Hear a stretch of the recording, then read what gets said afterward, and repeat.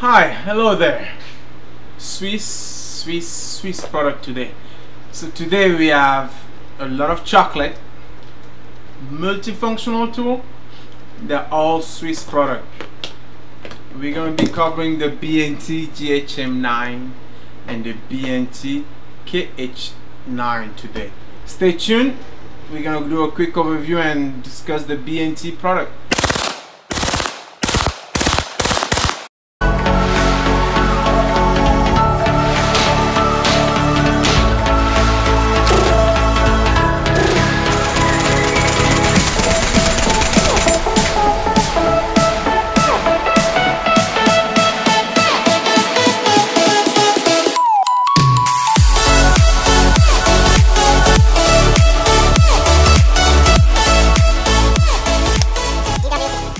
So today we're going to be talking about the two B&T pistols, the GHM9 9 by 19 millimeter and the KH9.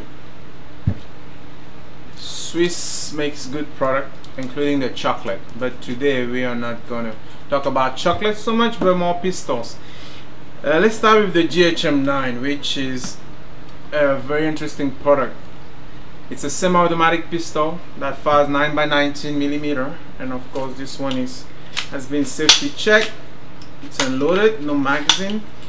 It comes in a pistol variant, which typically looks just like this, but it's ready to be an SBR, short barrel rifle, because the back of the stock, the back of the receiver block is ready to receive a stock.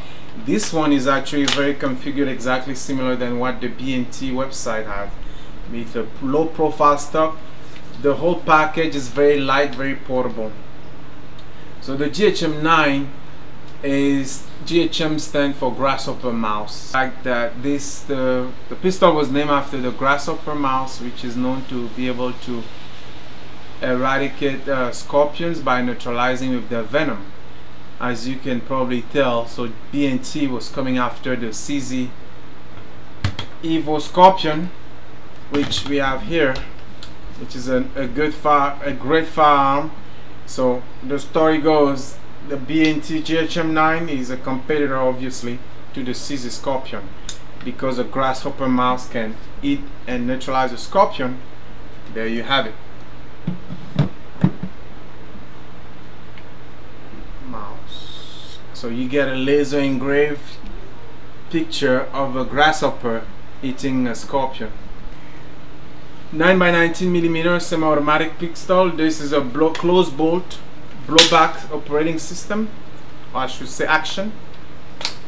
The pistol is very light, very precise, easy to shoot. B&T makes a lot of product for military, special forces, and professional shooter. However, this one was more for civilian use, and it's commercialized in the US since 2017, if I'm not mistaken. Swiss made, portable, lots of rail space, so you can add a lot of accessories on top.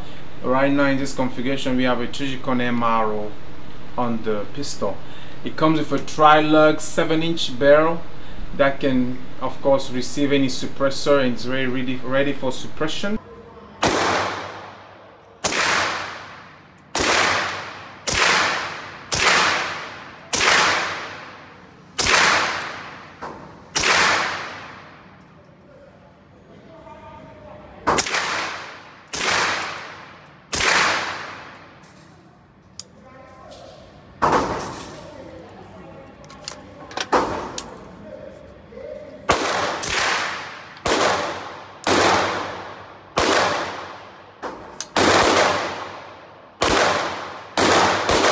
So lots of Picatinny rails, as you can see, quad rails in the front, rails on the top.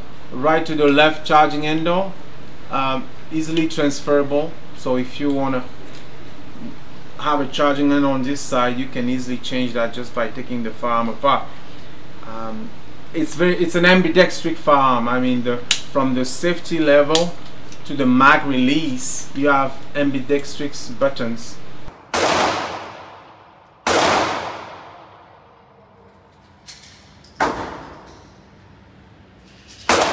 I really like the B&T because it's a very short package, very light. You can actually fire the pistol with the bolt closed. Sorry, the stock folded. With the stock folded, there's enough room for ejection of the casing. Anyway, there's a little storage case in the bottom there. The magazines are proprietary, but the GHM I think can be converted to receive Glock magazine. In this configuration, this is a 30 round magazine. I believe it has a 10, 15, 20, 30 round or 25 and 25 round options, or you can have these coupler mags and have a 60 round capacity on your person. Or another one of my favorite, you can have a drum magazine. This is a 50 round drum magazine. However, personally, let me sit this down, I found this drum cool but not easy to use because of the rotary mechanism. It's hard to grip and reload sometimes as you're putting more ammo in the magazine. It's hard to keep maintaining this. You need to have like a third hand because you need to keep this holded, pushed around. So I wish there were a little bit better design to hold this and reload it. But this is not a B&T drum mag. This is an aftermarket magazine by F5, I believe.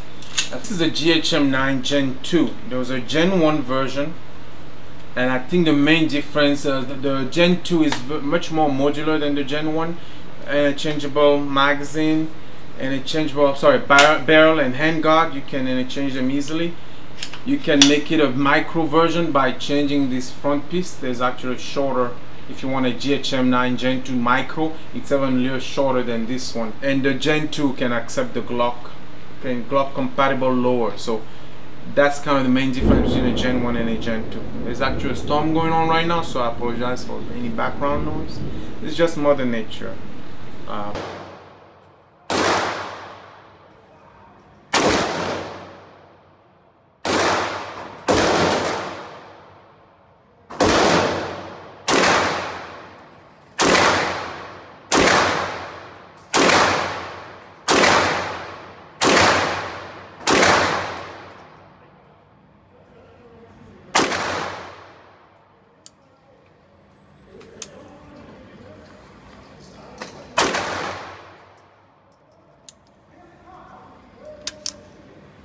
What else to say about this one? This stock, it's very light, very low profile. You can have, of course, different braces to make this a pistol and not having to SBR it. But this is kind of the configuration that B&T has on their website. I would say the stock is very light, very slim profile, not the most comfortable thing to put on your shoulder. However, it works just fine. You just have to maybe get used to it, but it's not the most comfortable one. So if you're looking for comfort, maybe you can have a I know SB Tactical makes braces and stock that will fit on this firearm, and so as several other companies. But once you buy the pistol, it's very easy. You do your form 1 for your SBR conversion, and it's ready to receive multiple stocks. Especially this one is a drop-in, no modification required because it fits right in. So let's take it apart and look at the internal real quick. 3 pins. I'm using this pin tool to help myself. So you take it apart, just like similar to an AR-15. You have a pivot pin here and another pin here. I'm going to see it here gently. Of course, it's a little hard right now. I'm going to push in. Oh, of course, you will have to put that up, deploy the stock. So 2 pins, and now the lower is being released. Very light lower package, safety. This is polymer construction with, of course, metal parts and aluminum components, but easily field strip lowers out. Now to remove the internal of the bolt and the bolt carrier and everything else, we have one more pin here that we can release. But once you release that, you have to be careful because the stock and the end of the back end of the stock is what's holding the spring, that the blowback mechanism. So it's under pressure. So once I release the pin, I'll have to keep my hand on it, otherwise it will fly off. And let's see if I can do that without messing up too much. Okay, bring it down, lift it up. There you go. Stock is out. Move some chocolate away. 2 springs. Then your grasshopper. And then you just tilt it.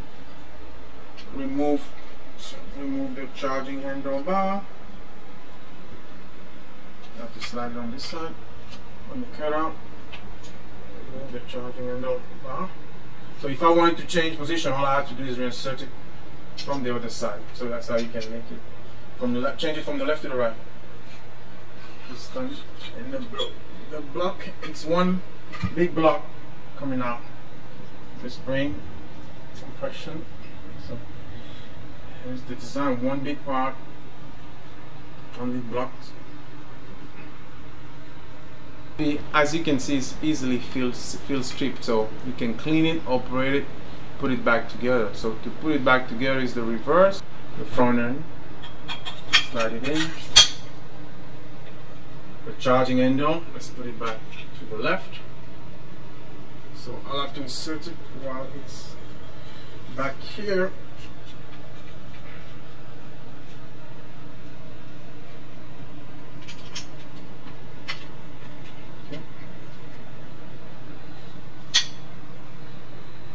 Two springs. They are the same, so there's no specific hole they go into. However, there's only one way to put the spring bar here. You gotta press and hold. Hit the stock bottom. Align the detent pinhole while we slide it in. Okay, the stock is back in. Lower receiver. Push the pin back in. Function check. There you go. So I think it came out in the US in 2017. 2018 this was costing $1,300 and the price has been slowly going up. If you can find them, because they easily go out of stock, it's about $1,500, $1,600. So if you compare this to a SIG MPX or a pistol caliber per weapon of that range, many competitors, for the quality of the product, cost a lot more money, but still $1,500 compared to a CZ Scorpion. Although this is a Evo Scorpion 3, which is about $1,200, $1,300. So add a little bit and get a B&T. However, they usually get out of stock very easily. But it's not the cheapest firearm, right? It's a pistol, and you're dropping quite a bit of change on that. However, it's a great quality machine, piece of equipment. As mostly Swiss product, very reliable, works perfectly, makes you feel like a great shooter, shoots very well, and it's a B&T. I mean, it's very nice pistol in terms of the, and you don't see too many. You don't see too many of these in the range, right? I'm sure some folks have them out there, but every time I see them listed, it takes a day or two and they're out of stock. So that's the B&T GHM9. Let's reset and talk about the KH9, because these are the two babies we are featuring today, both B&T product. But now, without ado, let's talk about the KH9. B&T KH9, Brugger and Tomé, by the way. B&T stands for Brugger and Tomé. The KH9 is a cool, I guess I say cool a lot. The KH9 is a very limited production pistol. It was made in only in 400 units, so this is definitely a collectible. It was inspired by the Sites Spectre M4, and we had a video on the Sites Spectre, this one particularly, that you can look on our channel. So I'm going to post the link on the video here. But the GHM the B&T GHM9 was inspired by the Sites Spectre M4. Similarities, right? Charging handle is on the top, and there's a cutout on the charging handle bar that you can see through your sights. The KH9 is a single action, double action pistol. It's got a decocker, no safety button, and he's got an interesting bolt lock open button right here on the top. So right here is where you will press release, or if you pull the charging handle and press here, that's how you lock the bolt open. Closed bolt blowback system, similar to the GHM9. Heavy trigger at first in single action, but as soon after you press that trigger in double action, is very soft, very light, like a P226, similar to that. Very soft trigger once you enter the double action feature. And it's got a, again, as I mentioned, it's got a decocker, no safety. The decocker is quite hard. Once you decock it, there's a little chamber indicator here. I don't know if you can see the green color here. So I'm going to try it. Once it's locked, let's see, it goes to actual, let me set it down because it's quite hard to use one-handed. So once it's locked and lowered, it goes to black. And if I press the trigger, green, or if you want to decock the firearm, you push the decocker and the indicator will go to green right here. So of course, 6-inch barrel with a tri-lug adapter from H&K tri-lugs system, similar to the GHM9 again. So tri-lug adapter, it's got two sights, front and rear, similar to micro sights looking. Fixed, detachable sights, but mounted in the receiver. The Picatinny rails on top are built into the receiver. The construction is really made of alloy at the bottom and steel on top, but it's quite light, a little heavier than the GHM9, but it's not too heavy. This one has affordable stock as well, so again, this was converted into an SBR. It comes in as a pistol like this, and then it can receive a foldable stock. Low profile stock on this one, very light, very slim. Not the most comfortable, as I mentioned, similar to the GHM9, but it works very well with this firearm because, again, you can fire it with the stock closed, folded.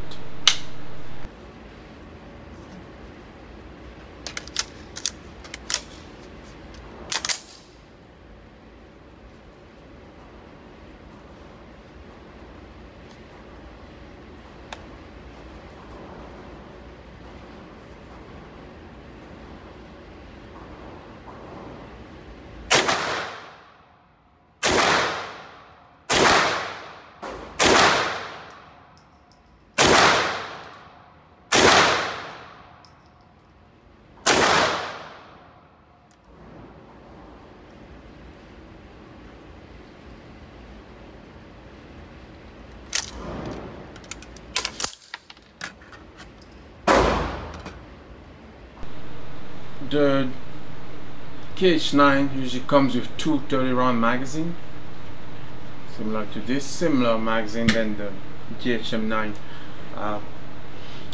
Interesting pistol, really interesting pistol because of the single action, double action. It's very cool for a collector to have both the Spectre M4 and the KH9. Sorry. One older classic, one more modern version of the same type of firearms. This one particularly is outfitted with front and rear sight as they come, and we have a Surefire 300X light mounted on the side here. And you could put a red dot on top here. I guess it would be right here on the back or somewhere over in the front. But I like the position on this slide because it also serves as a kind of a hand stop so that you don't move your hands past too far forward. The pistol grip has a storage at the bottom. I think this one is more easily manageable than the other one, so you can store batteries or whatever in here. So your portable chocolate. Actually, let's see if we can fit some Swiss chocolate in there. There you go. You can store a couple of chocolate in your GHM, your KH9. I kept calling it GHM. Don't store them there too long so they don't melt. So, but very lots of function to the pistol.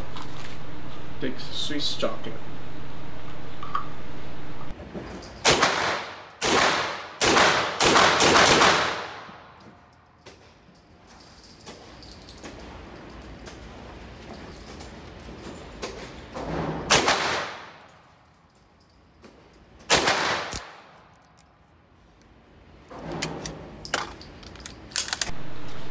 These ones, if you can get one, because they are no longer, again, there were only 400 of them made. When it came out, I believe I've seen price point between 2,500 to 3,000. Right now the price probably could be a little higher than that, but you will have to buy it pre-owned from someone who's willing to part from theirs. It was a limited run. They are no longer listed on the B&T website either, but you can get accessories and support for the farm.